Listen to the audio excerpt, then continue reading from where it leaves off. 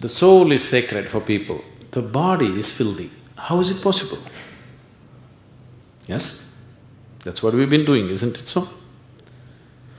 Saying God is sacred, creation is filthy. How is it possible? The very thought of God occurred to you only because you saw creation, isn't it? When you were born and you opened your eyes, you looked around, so much creation.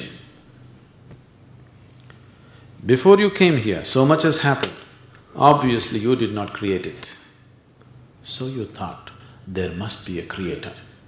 This is how you come to the creator, isn't it?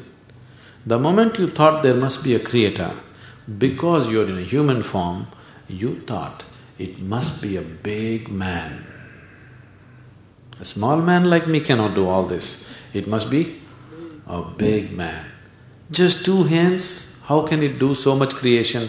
Must be 8 hands. Isn't it? Isn't it so? If you were a buffalo,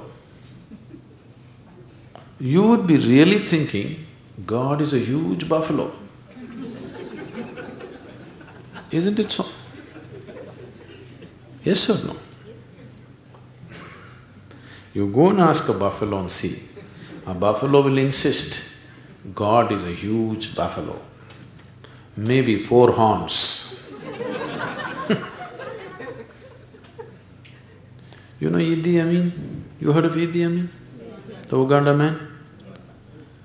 Idi Amin declared, God is black. I agree with him.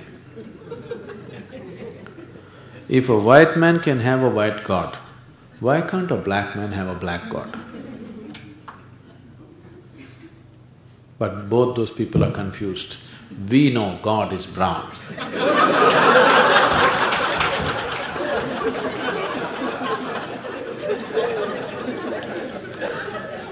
Because he visited us, you know.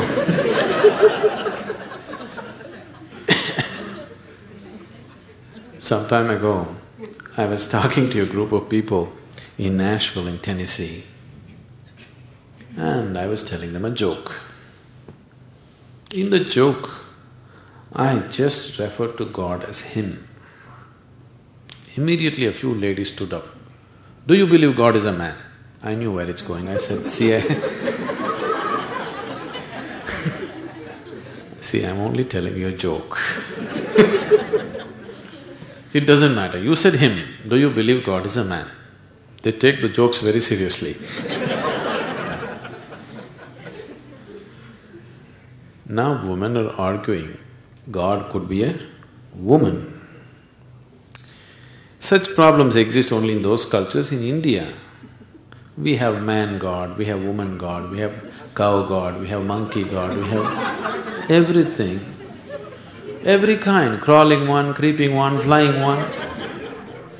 Because we foresaw all the problems of the future.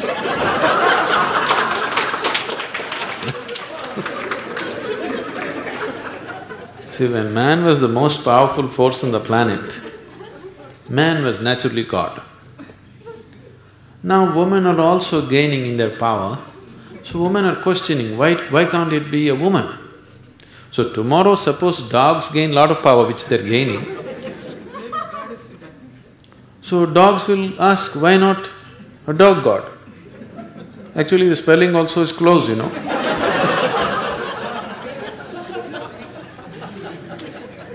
He seemed to be closer than you, isn't it?